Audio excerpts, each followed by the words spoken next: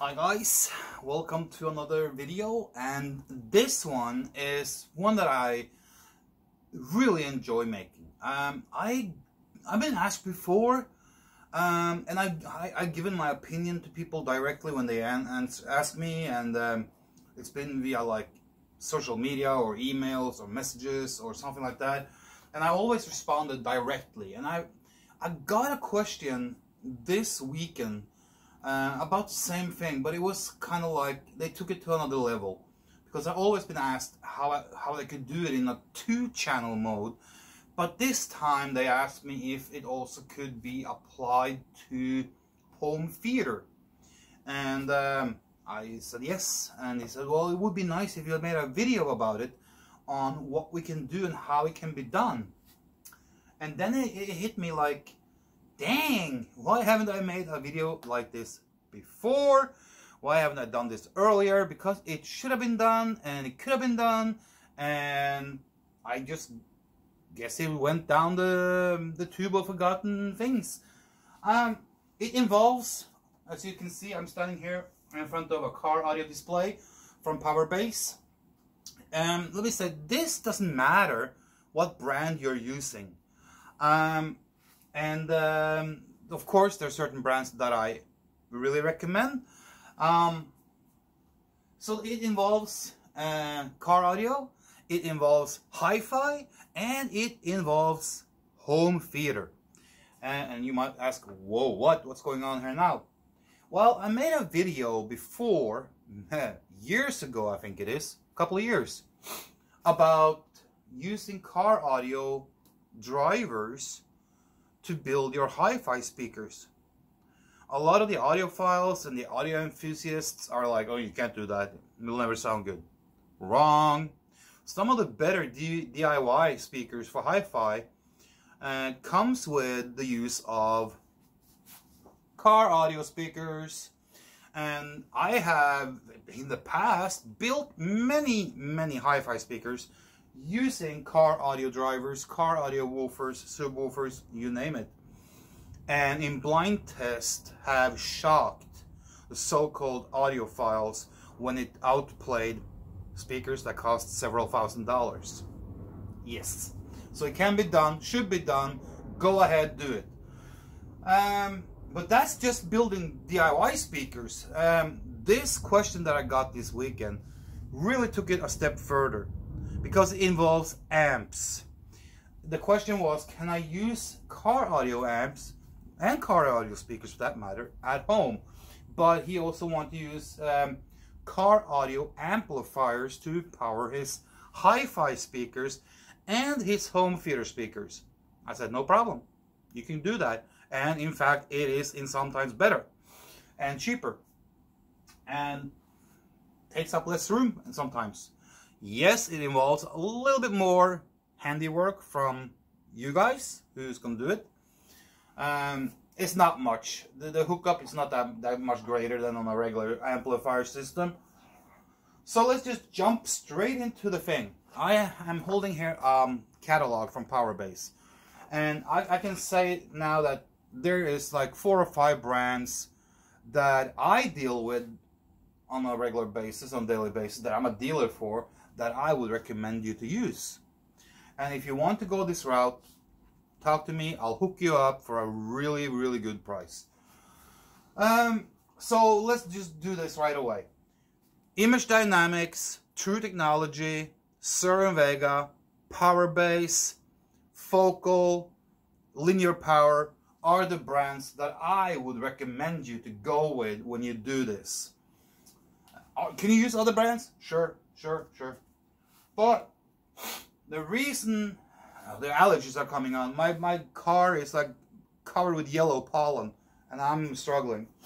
The reason I'm holding a Powerbase catalog is because if you look at the display behind me here, this display is run straight from the wall socket. There's no batteries, there's no chargers, nothing like that. There are other options out there, so you can use that, but this is the simplest, the best, and I will tell you why.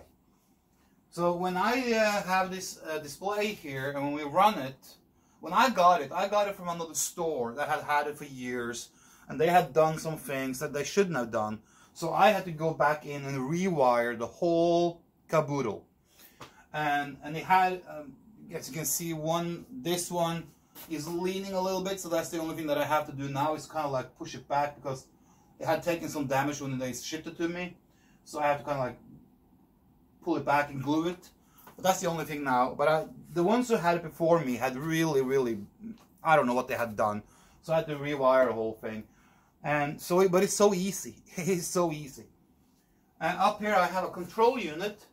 It's control. You can use it with Bluetooth. It also has an aux in for wire transfer. Like you can use wires. You don't have to use Bluetooth. And there's, like you can see, 3 amps, 1 monoblock, a 4-channel, and a 2-channel amp. And this is like hooked up to 2 subwoofers on the bottom that you don't see. There you see. There's the 2 subwoofers. You have 3 sets of fronts and rear speakers, 6x9, 6.5 coaxial, and 6.5 component set. Like I said, this can be done with any brand. I can take out the speakers here and put 7 mega speakers in there, no problem.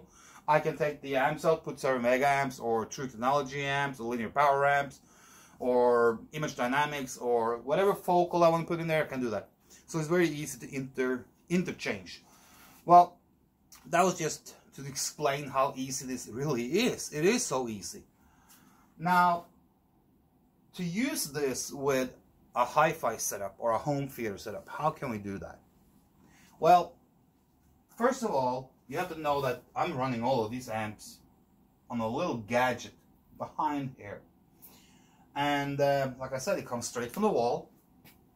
There's no batteries, there's no chargers, no of that mess. And this is probably because of that, people have been a little bit reserved against it, because they're thinking, oh, I have to have a battery, I have to have a charger, that's a mess, there's a risk, blah, blah, blah. I don't want to deal with that hookup. No battery, no charger, okay? Let me show you. It's the best way I can do it right now. See that little thing right there? That is the little magic box, okay? You can get power supply other places. If the ones you need are the ones that can take a lot of power and can give a lot of power. So power supplies can be fairly expensive if you get the right ones.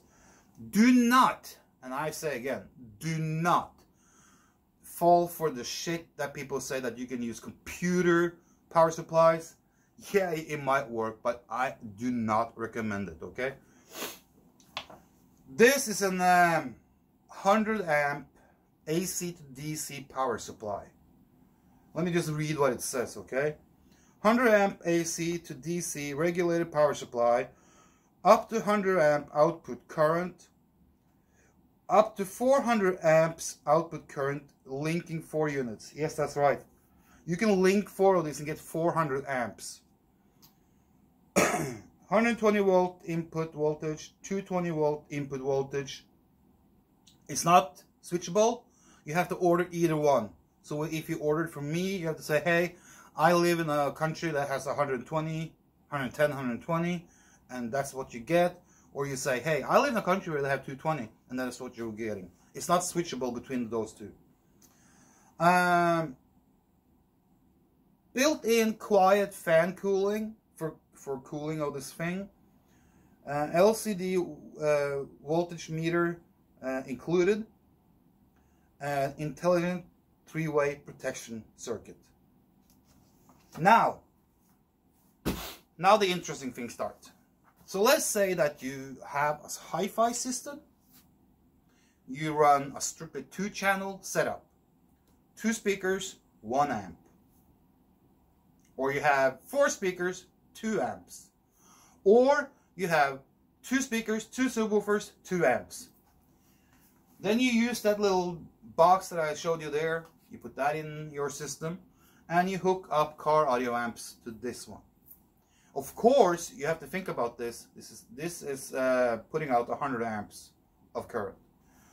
So if your amplifier, if one amplifier is pulling 80 and the other one is pulling 60, you will have to have 2 of these. So that's the thing here. But then again, if you have, let's say you have 4 of these, you can run a huge system. If you have 2 of these, you can run a huge system. Most car audio amps delivers more power than hi-fi amps. So, and this one can easily cover 2 amps with a fairly good result. Hold on 1 second here. So, let's say you want to build this 2-channel system. You need 2 amps, and the amps that you are getting are drawing maybe like 40 amps each. One drawing 50, one drawing 40. You use one of these, one of those power supply things. Then you get your amplifiers, and you build yourself a little nice setup. You can just lay them flat too on something, a stereo rack or whatever. But I would make it a little bit nice, you know. Maybe build it like a display, and when you use it at home, and you know, you run your wires and all that stuff, and you just build it up to a nice little looking system. If you want to like go further, let's say you want to do a bigger system, you get 2 or 3 or 4 of these. You can link them, or you can run them separately as well. You don't have to link them, but they can be linked. Well, let me put it over here.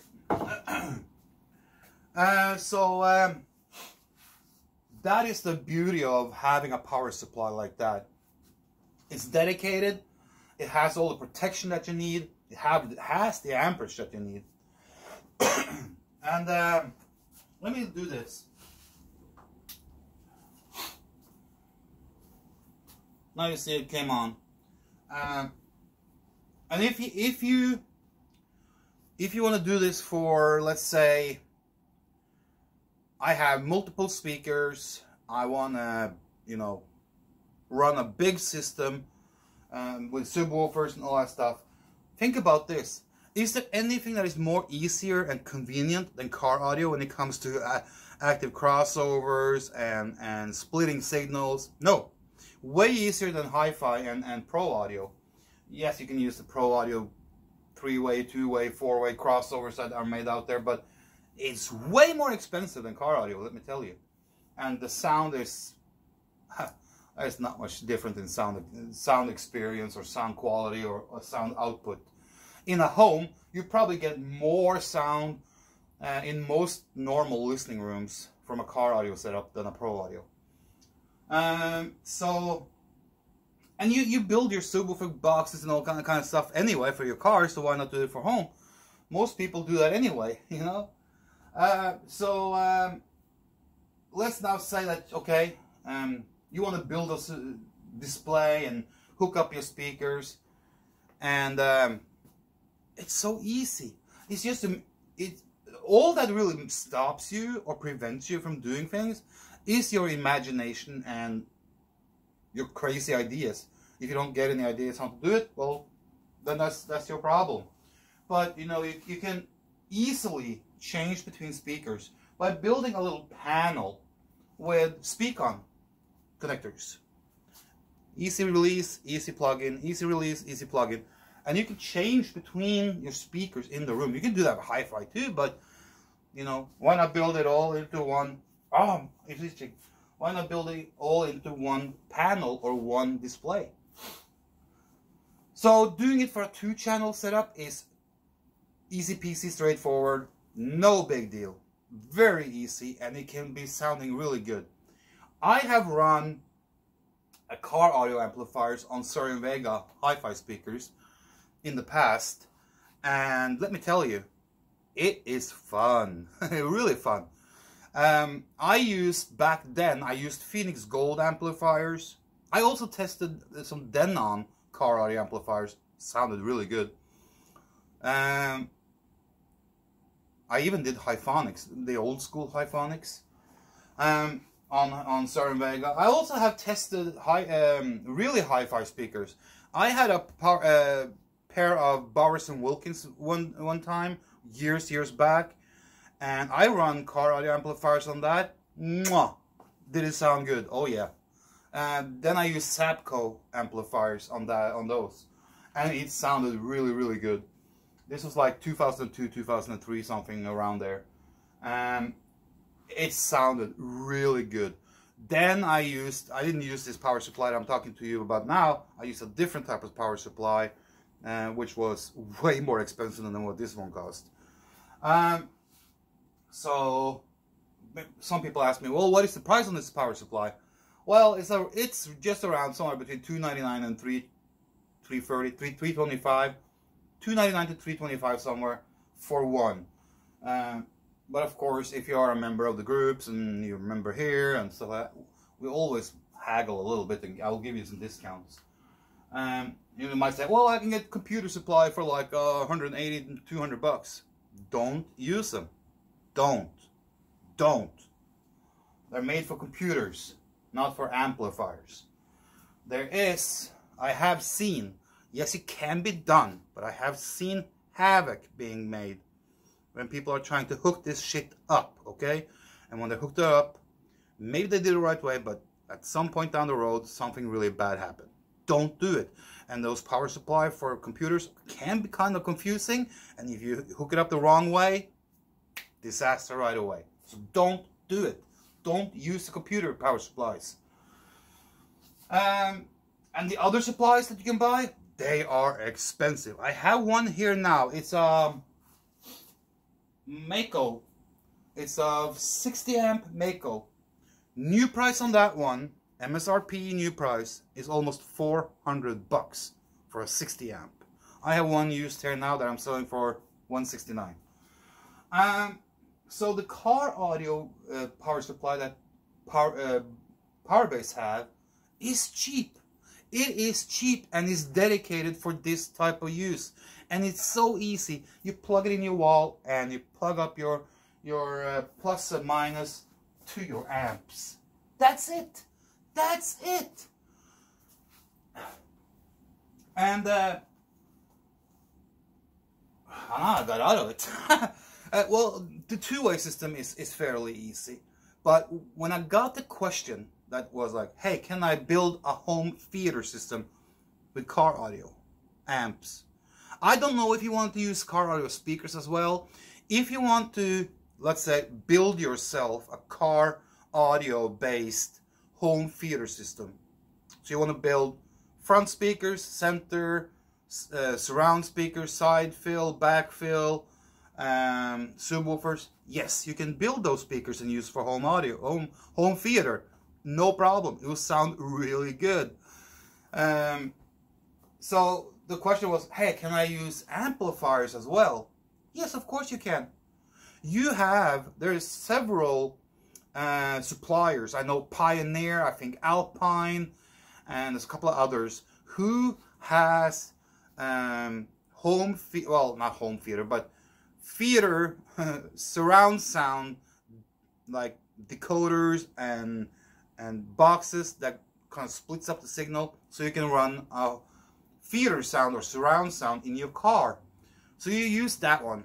You can interchange here too. You can use a home theater receiver as a preamp.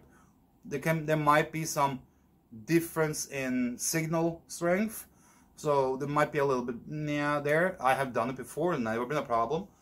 But there are brands out there who have surround decoders or surround boxes for car audio use. So if you get one of those, then you have your preamp, okay? Then you can just start building with these amps. And the beautiful thing about car audio amps is that they come in like monoblocks, 4-way, 5-way, 2-channel. Well, that's what I was meaning. 2-channel, 4-channel, 5-channel, 6-channel. You get car audio amplifiers with a lot of channels. And they also have a lot of stuff built in. They have low-pass filters, high-pass filters, crossovers, everything you need, really, to set up a really, really good system. And it's easy to do. It's no more big of a deal than hooking up your regular home theater system with if you use like a home theater receiver and the speakers that go with it, or you do custom, or even if you do home theater receivers as a preamp and you use power amps to hook up to that, that's just as much work as this. This is not much work at all.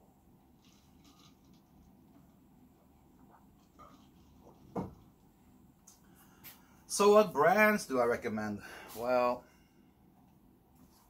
I said it in the beginning. You can use any brand that you want. But I really recommend the brands that I sell, or the brands that because I sell these brands because I have good experience with them. Image Dynamics has some really good subwoofers. They have some really good speakers. They have some really good amps. I'm going to add one more in, and that's Audio Control. I like Audio Control. They have a lot of great stuff as well. They have some great amps. So if you want to use Image Dynamics, Audio Control, Focal, Soren Vega, Power Bass, Linear Power, True Technology, you will be satisfied and happy. When it comes to amps, I would probably do Linear Power and True Technology, just because they have such a high sound quality and great performance. When it comes to subwoofers, it really doesn't matter which one you go with. The Image Dynamics is maybe like a little bit more higher end than Soren Vega and Power Bass, and the Focal is even more high end. When it comes to speakers, Focal and Image Dynamics have some really nice sounding ones. If your budget is a little bit lower, Soren Vega and Power Bass, and if you know how to build a two-way or a three-way speaker, yeah, it's no problem. You can use this. If you know how to hook up car audio in your car, you can easily do this at home. But the biggest clue here is the power supply and how easy it is. The only thing is, if you do a 2-channel pure stereo system, it's okay. That's way more easier. No problem in hooking up, getting this to work. If you do the home theater thing, you have to have a surround processor or preamp or decoder or a little box that have this in it. And I know for a fact that Pioneer has it. I've seen it. And there's a couple of others that has it too. Because, you know, people have put surround sound in their cars all the time. So, can it be done? Yes, it can be done. Is it as good as if you're thinking 2-channel stereo? You know, it really depends what you kind of like compare it to.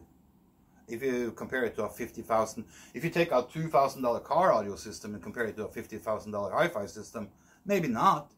But if you compare the $2,000 car audio system to a $2,000, $3,000, $4,000, $5,000 hi-fi system, yeah, it will compete and probably sound better. For home theater use, can it be done? That was the question. Hey, can this be done? Yes, it can be done. And it should be done more often, if you ask me. Here's one little extra little tidbit for you guys. A year and a half ago, I had Ray Rayfield from Linear Power in my store here. We had a discussion. We talked a little bit. He showed me some products. He had been in Nashville because a recording studio, a big recording studio in Nashville, had installed Linear Power car audio amps in their sound studio for recording music instead of using hi-fi amps or pro amps. That should tell you something. That should tell you something really how good car audio can be for use in homes. And I see no problem.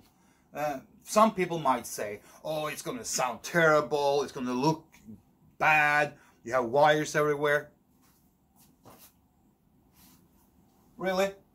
I don't see much wires or messy things. All I see is a couple of holes on this side here where the wires comes out and plugs in the amp. Same over here with the RCA.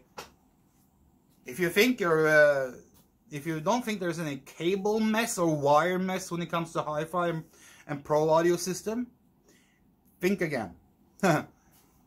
This can be done way more neatly than running regular old school fashioned HIFI systems where you have RCA cables, speaker cables, you maybe have some power strips, everything is behind and laying in a big mess, or maybe you're one of the more needy guys who ties everything up with strips and ties. Still you're going to see it unless you use a sock around, like the plastic sock. So no, I don't buy that it looks bad or looks worse. It all depends on how you do it. And that is also true in fact with HIFI systems and HIFI products.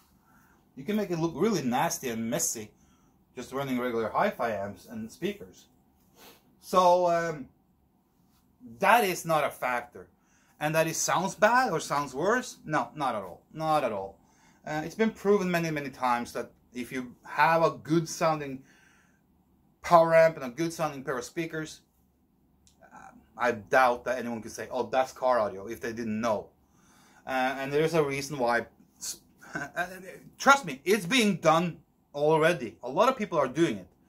And for a sound studio or recording studio to do it, that should tell you something. When it comes to bass, you have so much more options. Oh, so much more options than HIFI. HIFI is kind of limited in many ways. It's maybe the most limited group of audio products. There's more options and more diversity and more selection in the Pro Audio and car audio to do things in a little bit more custom way than you have in a HIFI thing. HIFI is very set and strict, and this is how it should be. So yeah. Well, I've heard that you don't have remote. Newsflash: most most car audio can be run remotely. You have Bluetooth today. You have bass knobs that have like 20 feet wires. But then they say, well, what about this? Well, what about what? If you want to use a regular HIFI CD player or DVD player, hook up to this, you can. You can. If you want to use car audio or mobile audio head unit, or one, like, it's not many head units being sold today that are like complete. Most of them are just an info center where you have hook up your Bluetooth and everything, and then that's about it. But there are some CD players out there, DVD players out there. So if you want to use a car audio head unit that have all of that, you can do that. That's not a problem. But you can integrate this with, you can integrate car audio amps and car audio systems with home CD players and DVD players. You can do that. Not a problem. Not a problem. You have to think about this. Most of these car audio amps and car audio systems have voltage in that spans way more than a HIFI. So the input signal on the amps and the output signal from a CD player, DVD player from home, they mix and match really well. I've never had a problem with it. I never lost any signal. Never really created any more distortion or anything bad. I've done it for years. I've done it many, many times. Not a problem. So if you want to start looking into it, it's really, really cool. Back in the 90s, I was running car audio and in my home without a problem. I remember I used that back then. It wasn't like big one. It was like one pair of speakers, one amp, one CD player. That was it. But I think the power supply I used back then was 65 amps or something like that. And that was a used one that I came across, so I got it for cheap. But so it can be done, and it's been done for years by many. So if you want to explore the opportunity of making a 2-channel stereo system with car audio speakers or amplifiers, I suggest you do. If you want to go the route of home theater, yeah, oh yeah, cool as hell, cool as hell. And if you want to build everything yourself, go ahead. It's fun. It's time consuming if you're going to build it from scratch up. But go ahead. It's really, really cool. I hope this kind of like gave you a little bit of ideas. It wasn't like, wasn't a video that I was going to go deep into. I just wanted to explain that yes, it is possible. And here is why. And this is why you should do it. So if you want to do it on a budget-friendly thing, power-based Cervega. If you want to do it a little bit more expensive, put a little bit more money into it, focal, audio control, true technology, linear power, absolutely recommended. Until next time, take care, guys.